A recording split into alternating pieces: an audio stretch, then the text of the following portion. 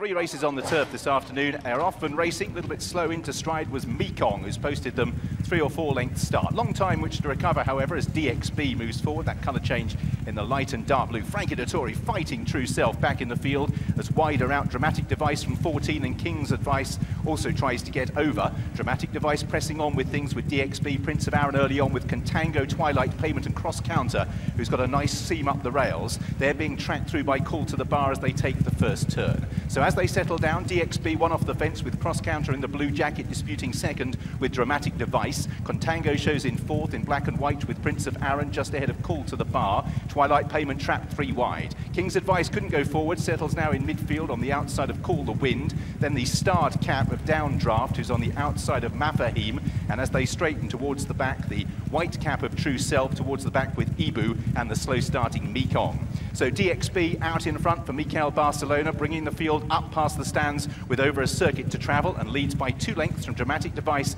in the green and white. Cross Counter in the blue jacket on the inside, a further neck away.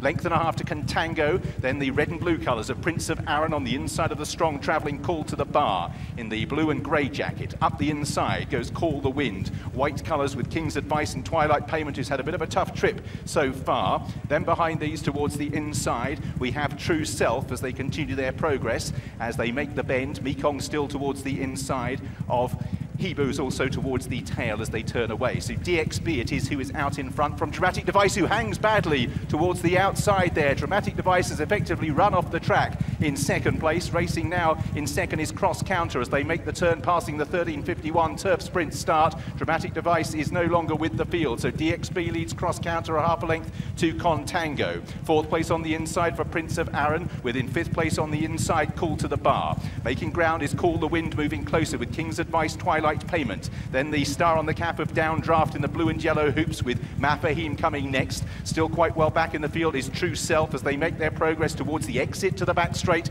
and racing towards the final 800 metres. And as they make the turn, it is still DXB, but now being ridden along. Contango for Luis Morales on the outside. Cross Counter in the blue jacket. Then towards the outer and moving through on the outside is Call to the Bar with Prince of Arran as they make the turn. Then King's Advice, Contango at a big Brian moving up here and for the big shock leads from DXB. Well towards the outside is Cross Counter, who's now beginning to make some progress. Prince of Arran, Call the Wind going well just behind the leaders, but needs a break. Setting sail for home, Contango. Cross Counter, Prince of Arran pulls out all the time. The eye drawn to Call the Wind with the white face, who's switching amongst horses. Contango, Cross Counter, Call the Wind for Peslier through the eye of the needle. Then Prince of Arran, True Self for Frankie Dettori, and then towards the outside Mekong. Call the Wind has swept to the lead. Mekong for Jamie Spencer and Prince of Arran down the outside, but it's Call the Wind, patience personified by Peslier, weave through in the straight and will win the Longines Turf Handicap for Freddie Head and France.